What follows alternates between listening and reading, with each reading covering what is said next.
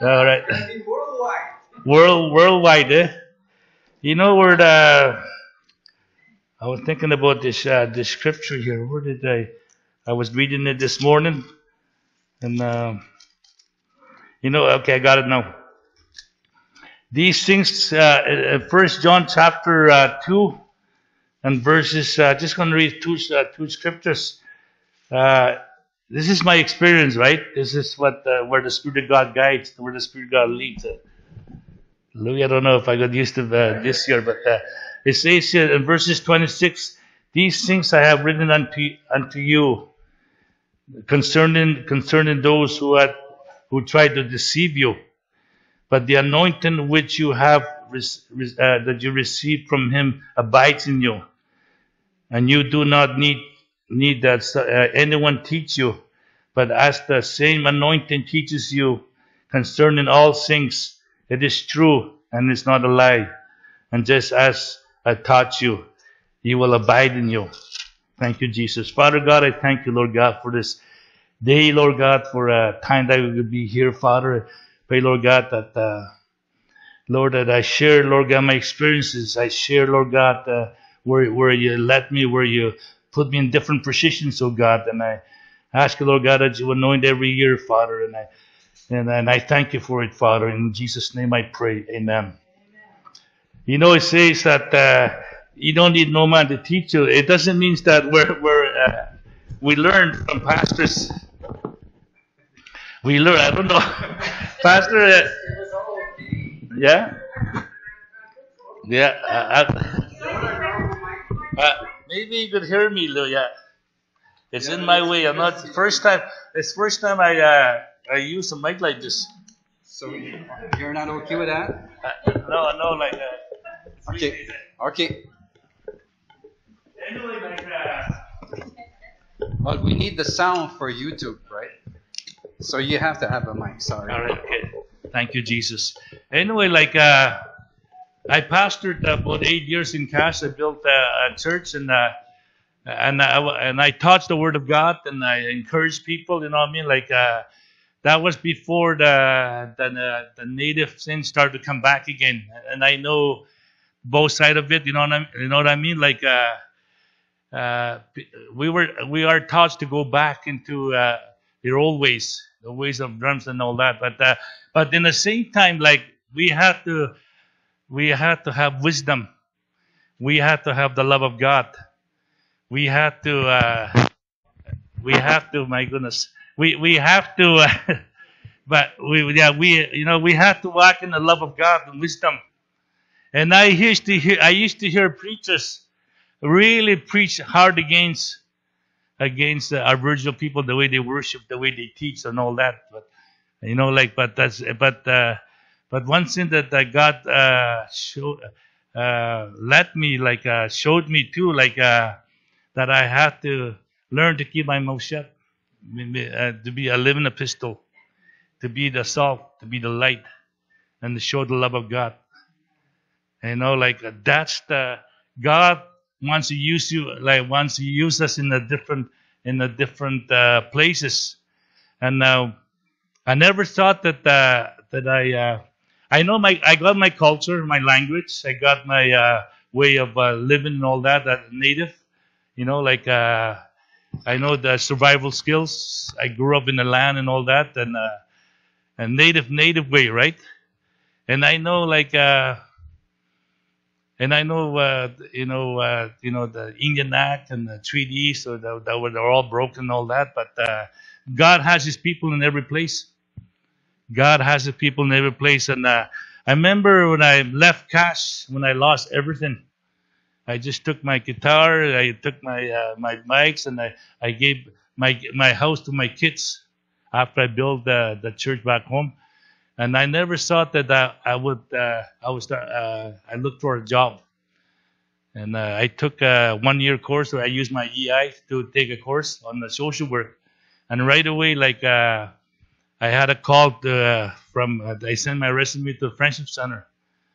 I had a call, said, can you come, for interview? And I've been there 14 years now at the Friendship Center.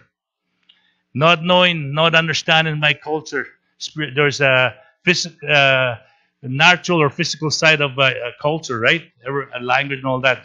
And there's also the spiritually side of the culture, the teachings, right? So, like I learned a lot of stuff through the years. Like, I'm a kind of person that I don't want to argue with the Bible, or I don't want to argue with doctrines. I don't want to argue with people. I want I want I just want to share Christ. Like when I guess that Friends of Cedar knew that I was coming.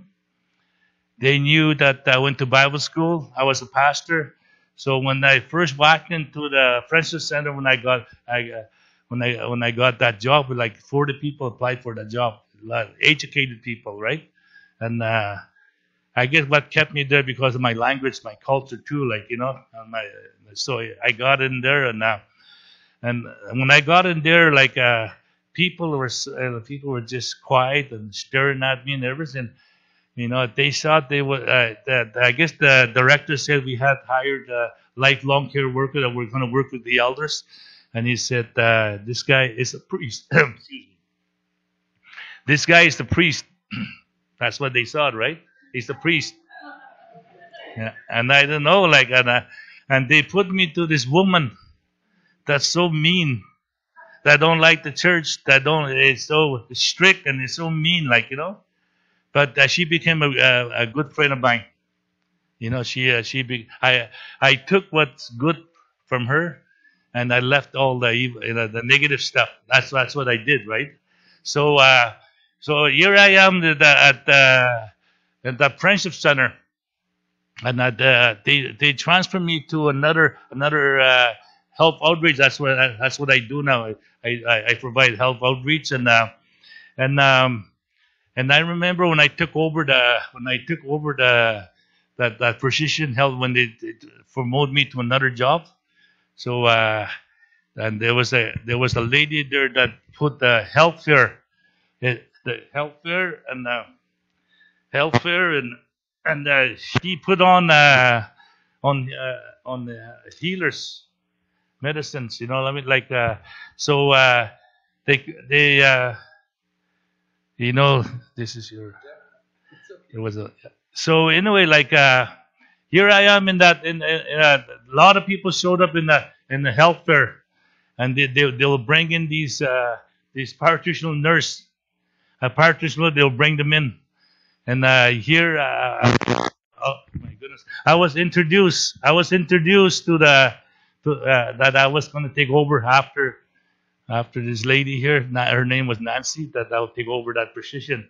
So she organized the healers. Yeah. They organized different healers, and there I am. I background pastor, and I know the word of God, and here I am there, and I was just starting to learn again what I taught in as a pastor. To learn to use your authority and all that. It's so different, from the pulpit to the where the territory, or to the place where God puts you. It's the difference between the church. In the church, you can say it's easy talk, right? Easy talk, and you're not there. You're not going to get persecuted. There's no pressure. You know what I mean? There's only Christians there. You know what I mean? You're building. That's what. But going down, being in those positions, you feel that pressure. You feel different, the demonic stuff. You feel the pressure on every side. It's the different. Now I have to learn to use the Word of God, the real in the battlefield. Now I'm not at the church. I'm in the battlefield, and I said, Lord, I taught my people, the Word of God. Now I have to stand in the battlefield. You know what I mean? And I remember, they brought in this woman. They call her a practitioner nurse, and this woman, she's a psychic. But they call him they covered up like practitioner nurse, right? So I was sitting way in the corner when when she was performing her stuff. She was telling the people like she could prophesy, speaking. She could leave her body to other countries. Like this is psychic stuff right in the front of me, right? And I was sitting over there. I was just listening. What did I get myself into, right? You know what I mean? That's what I said to me. What did I get myself into? So this woman started doing this service. He started to perform stuff. She like you feel, but wasn't a native woman. This was a psychic woman. Oh, so that was my job. Like, but I changed that program around after, and after I took over, right? But I remember, I remember I said I was sitting in the back, and what did I get myself into? Like, she was starting to do stuff. She was starting to prophesy on people like prophetic in a wrong spirit. It's I knew right away. I knew it wasn't the spirit of God. I right knew and I was sitting over there and I was sitting there about half hour there. I was sitting there about half hour, and all of a sudden I began to pray. I said, Lord, I just come to you right now in the name of Jesus. I said, I come against that. I was talking. I was praying to myself. I was praying to God, right? I was talking to God, and I said, Lord, I come against that spirit right now. I bind that spirit. I destroy the works of that enemy. In the middle of her sessions, her performance, all of a sudden I see that woman there packing up her stuff. I see that woman packing up her stuff, and I said, I got to go. I forgot I had to do something. And I know it was the spirit. That was. I'm not saying that everything is a spirit, right? But there, when you face the spiritual battle, when you're spirit. So I bind that spirit, and that spirit left, and she came and looked at me like this. He turned around and looked at me, and a lot of people that were there didn't know I was sitting over there. I was the new health outreach worker. Then I bind that spirit. Yeah, I bind that spirit. I was up to against the enemy, and but what the reason why I shared that scripture is it's the anointing that that's going to show you. It's the anointing that will teach you. And a lot of people interpret the scripture. It says no one. You don't need no one to teach you. No, God plays fivefold ministry. Yeah. So anyway, so that I bind that spirit, and that woman took off, and I know it was a spirit, and that scripture came to me and says, "Rejoice not, what the spirit are subject unto you, but rejoice because your name are written in the Lamb's book of life." That's what God told me. So I didn't rejoice because the spirit were subject unto me, to my birth, but I rejoiced because of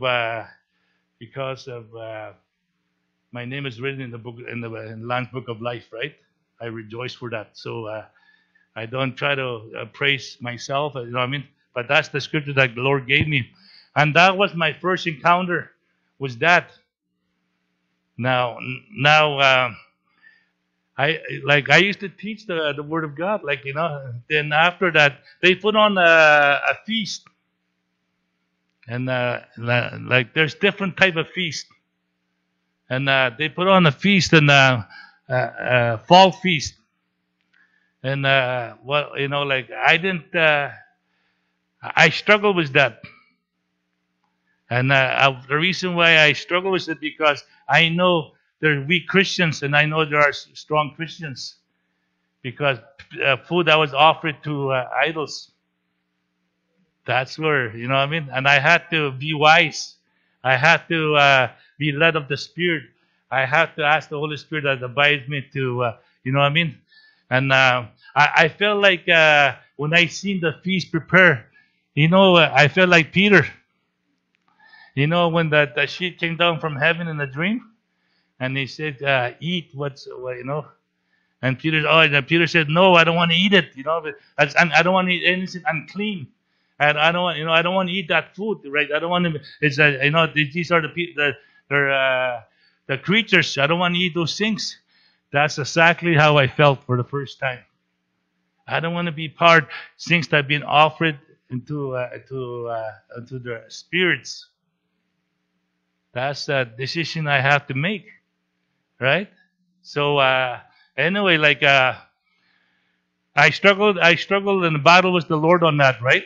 I said, Lord, I don't want to eat those things. It makes me sick, right? It makes me sick, and the Lord told me,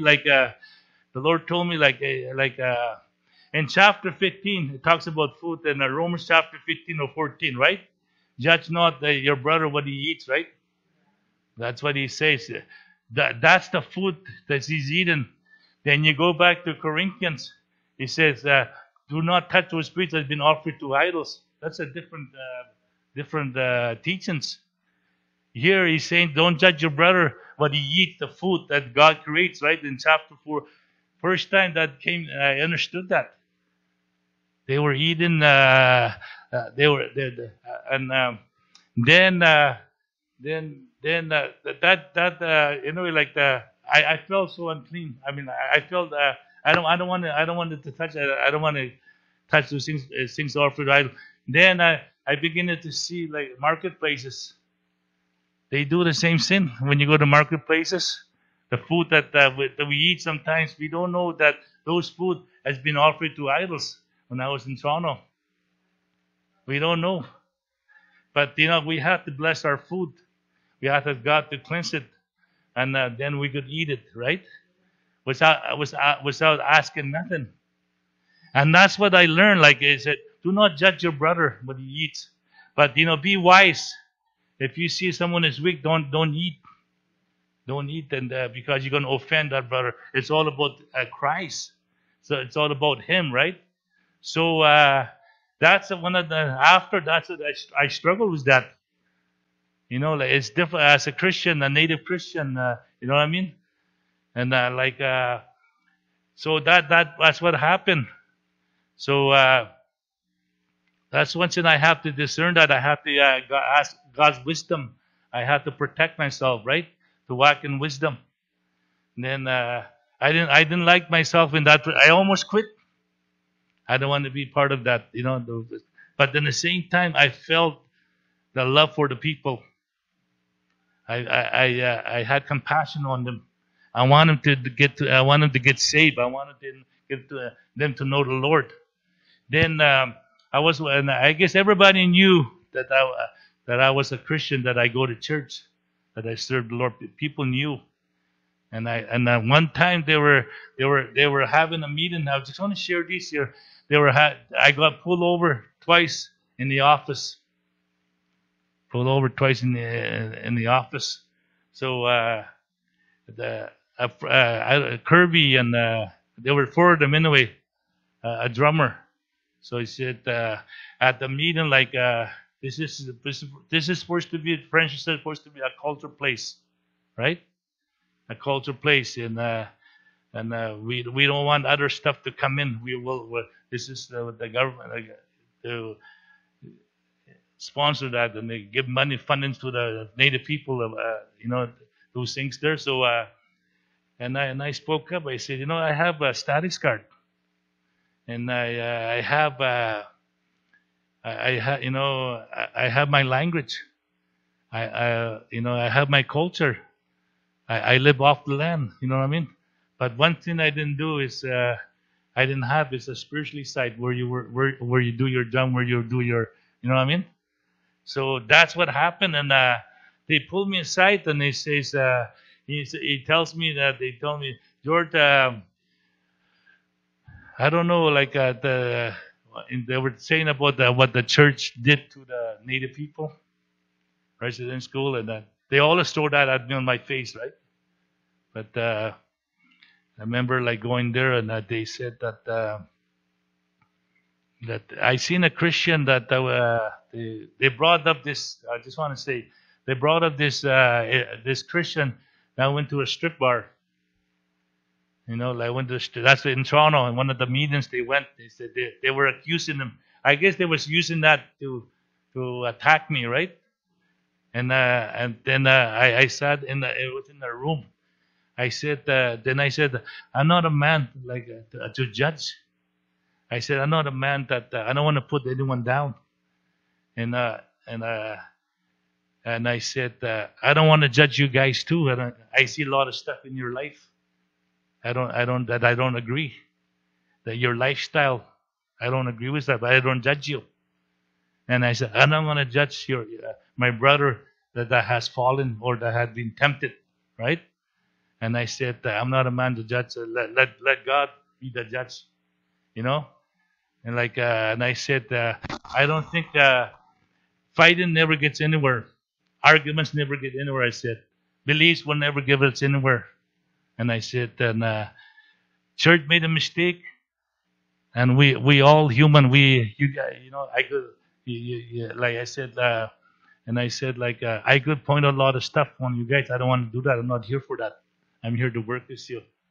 So that's where sometimes that's where God puts me, and over the years there was people that put me on the side. There were men, like 4 men, that would put me on the side there. They became my friends. I worked with them. They became my friends, and and I said, I don't want to. And said he tells me that there's a lot of hypocrites in the church, hypocrites, And I said, I know. I said, I understand that. I said, and I just want to tell you too. I said, there's a lot of hypocrites in the traditional. I said, you know what I mean? They don't practice what they teach. They don't practice what they don't live it, and that's what I said, right? And I said, that's why I keep telling you that I'm not here to judge. I want to live for God. I said. So that's where that happened. Then I was tested many times. It was, but it was the spirit, the anointing, the spirit. I know the spirit of God was upon me. I knew that God was using me. I knew that God was keeping me. I knew God was, and one time too, this elder, he always looked at me in a strange look. And I know it was a spiritual attack. You know what I mean? He always looked at me in a strange look, and an elder. He became my friend too, and and my wife was working at De Beers. My wife was working at De Beers. She's gone for 2 weeks, and I'm here, and I'm at my place hard time. You know that sometimes those spirits they warn you out physically, like when you're in that kind of environment, you feel that. You know what I mean? I have to learn to pray before I go. Every day I learn to pray to God. Says, Lord, you protect me. Lord, cover me with your precious blood. Lord, Holy Spirit, just guide me. Right? That's my prayers. And you feel that pressure sometimes. I felt that pressure, and this medicine man or elder, he does things, healing, and he does the spiritually stuff, right? And so anyway, I had a counter, and I confronted, you know what I mean, in this work too, right? So and I felt so tired, drained out that day when they were doing right. I went home, and I was by myself, and I just, my goodness, I was so tired because of when you're dealing with the demonic stuff, when you're dealing with the different spirit, it warns you out in the flesh sometimes. That's why I felt. I don't feel like that all the time. That time I did feel like that, and I remember going to my room. I went back to sleep. I said, Lord, I said, I had enough. I don't want to go back to work. Find me another job. I said to the Lord, find me another job. I'm tired of this here. I'm going to quit. That's good enough. I said, I don't want to deal with this all the time. I want to be at church. I want to be with Christian. You know what I mean? So I lay back. I fall asleep. But I was so tired, worn out, tired. Yeah. And I was sleeping there, and all of a sudden, this in the front of my bed, that medicine man was standing like this. He was standing like this, and I was, you know what I mean? He was standing like this, and he smiled at me, and he in my room, in my home, my apartment, yeah, and he smiled at me. He says, George, he says, I just want to tell you, there's nothing I can do to you. I cannot touch you. And he said, you know why? He said, because you're protected by the blood of Jesus. By the blood of Jesus, you're protected by the blood of Jesus. I cannot touch you. I cannot harm you. I cannot do anything to you. And I just want you to know. I just want you to know that. Yeah, that's what he said. Then when I got up like that, I don't know if I was laying, but I think I got up in the spirit. Like I was sitting up in my bed. Then I woke up after. And that was my encounter. Then that's when I started praying, like, Lord, cover me with your precious blood. There's power in the blood of Jesus. There's protection in the blood of Jesus. And there is so much power in the blood that no enemy can not touch you. And I would pray for my office. No spirit would be able to touch. And I almost fear I had to, because what I see, the fear always got a hold of me too. So that's what happened. It was the blood of Jesus. And I got to learn to pray. Ask God, protect me with the blood, with your blood, Jesus. That's all. That's the only hope I got. That's the only protection I got. And I've been there 14 years now. 14 years, and I'm gonna work one more year, and so I know, like, there was power in the blood of Jesus. I just want you to know, like, there's nothing that could protect us. Only the blood of Jesus, only the blood of Christ could protect us.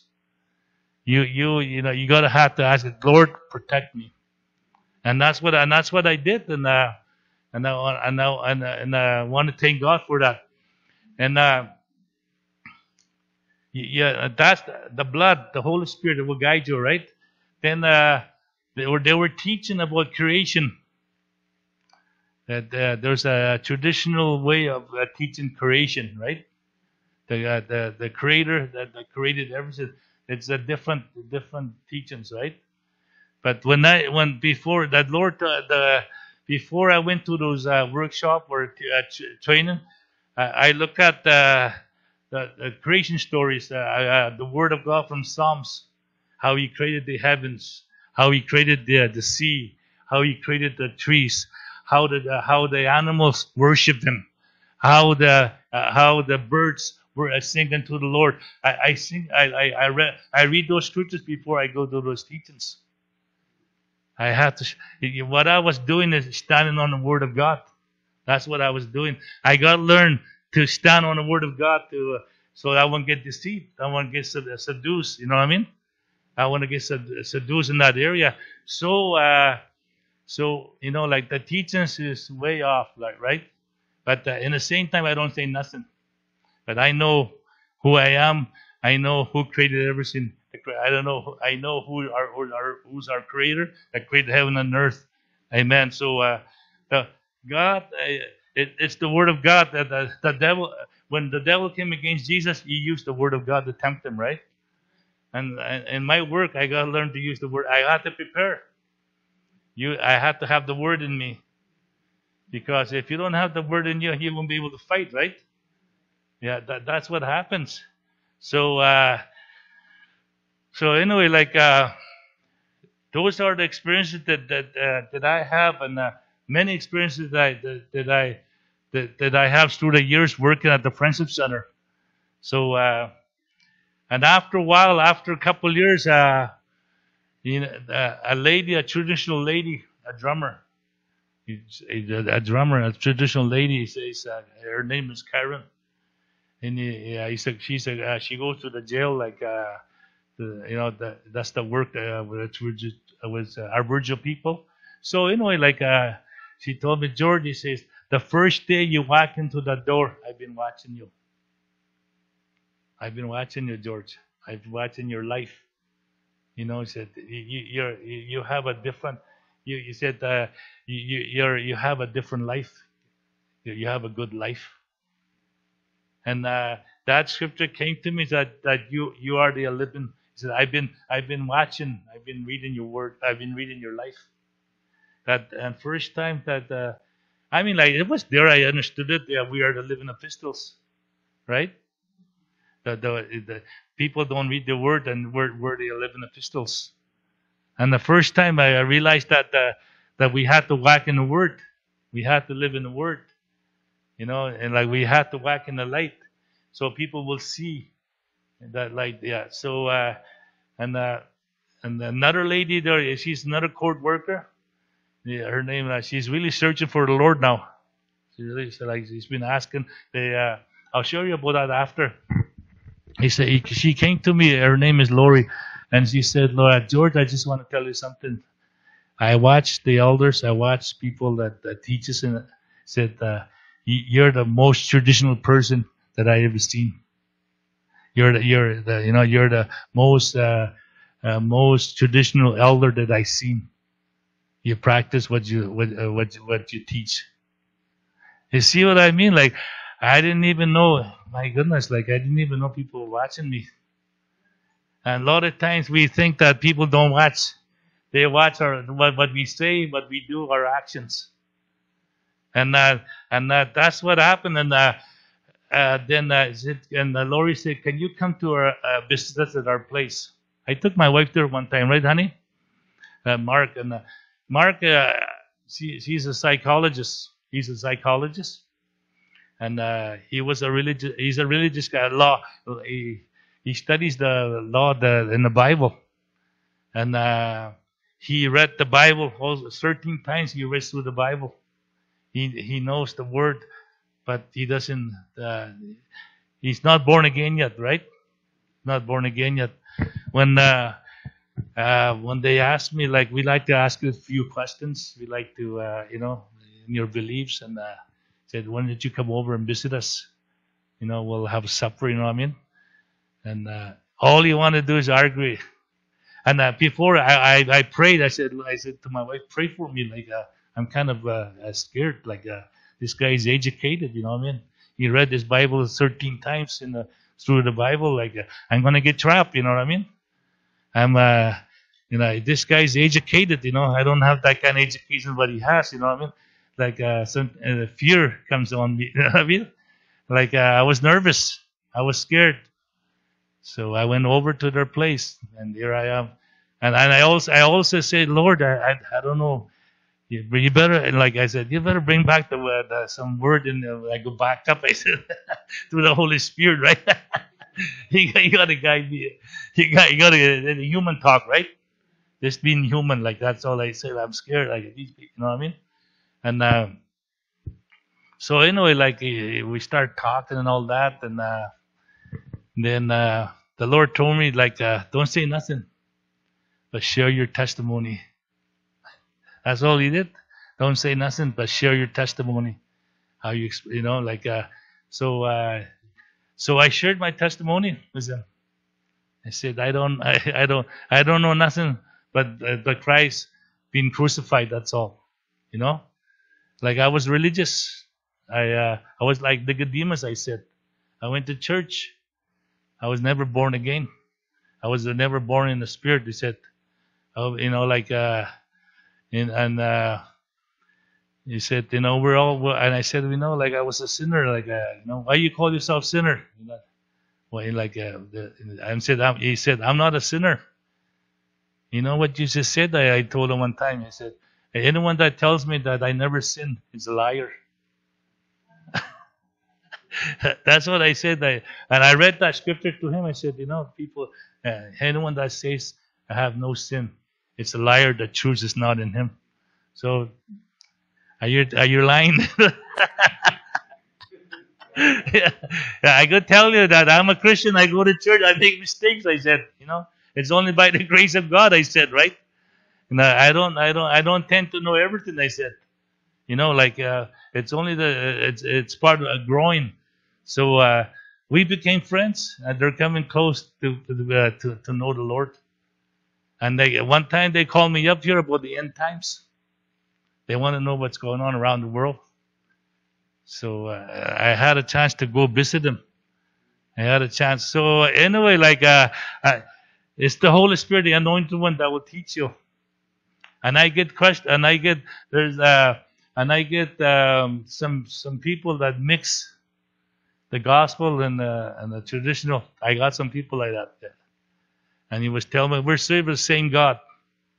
They tell me it's the spirit of it's the same spirit. He says, and I said I don't think so. I said it's not the same spirit. And I read that scriptures that it says that little children, it is the last hour that as you had heard that the Antichrist is coming. Even now, many Antichrists had come, and it talks about it's the spirit of Antichrist. I said I don't have the spirit of Antichrist. I have the spirit of Christ. Like God put me in those situations.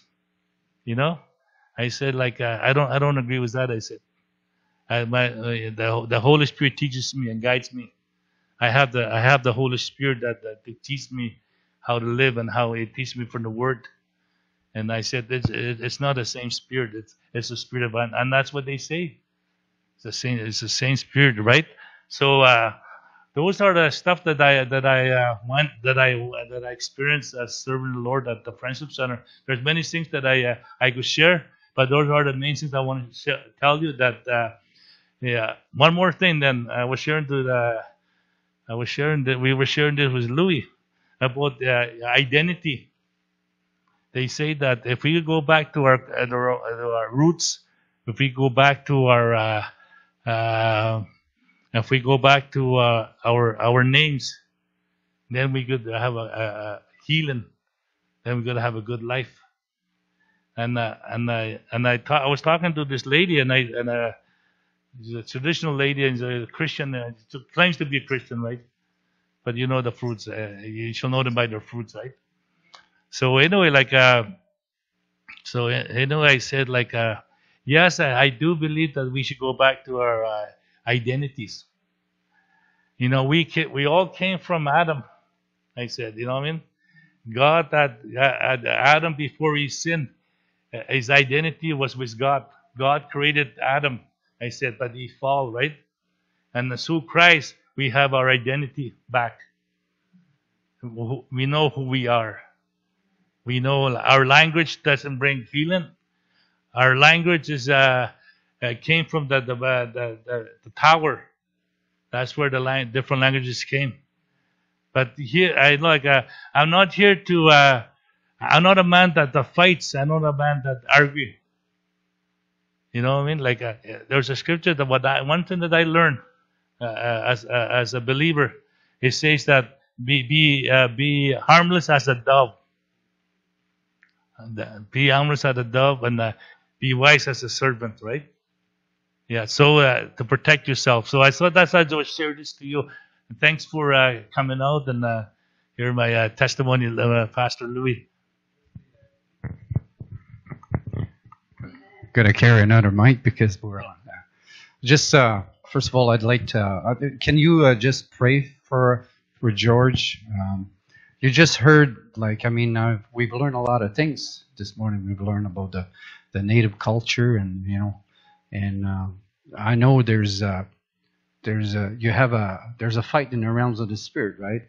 Yeah. And so, Lord, I just pray for George. I thank you for the ministry that he shared with us this morning. I thank you, Lord God, for everything he shared.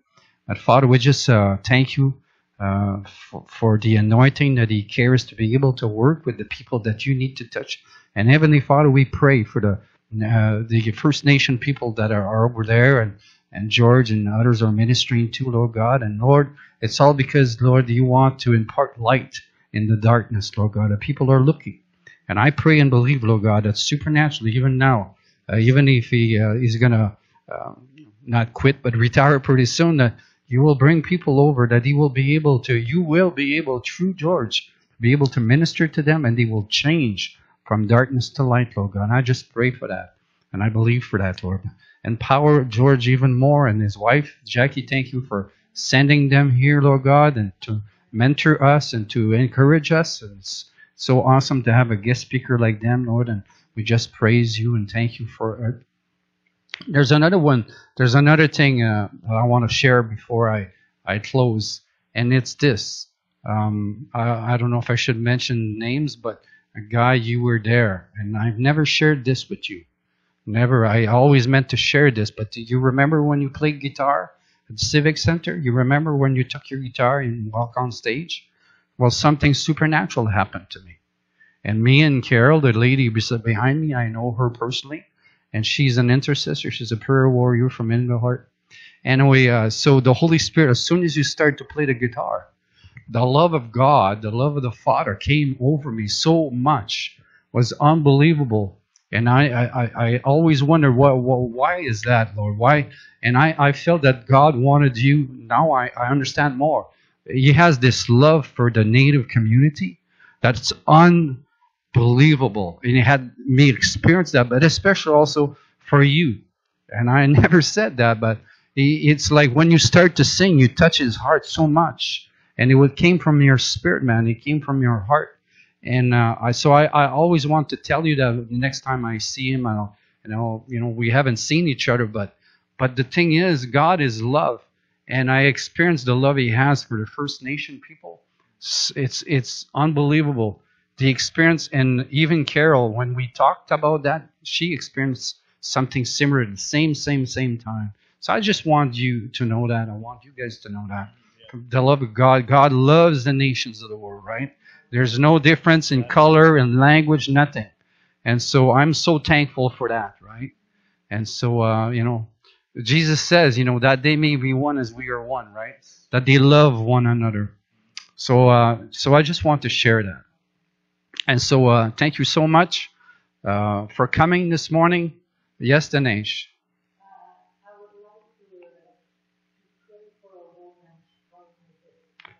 Okay, so you can close that.